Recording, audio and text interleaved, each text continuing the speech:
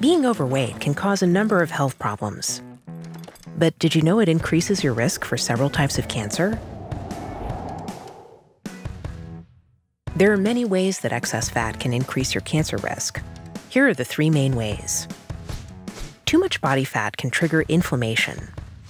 Excess body fat and resulting inflammation causes the body to produce too much insulin, and fat cells produce estrogen.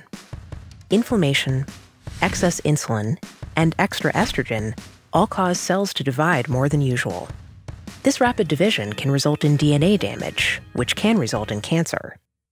You can reduce your risk of cancer by maintaining a healthy weight.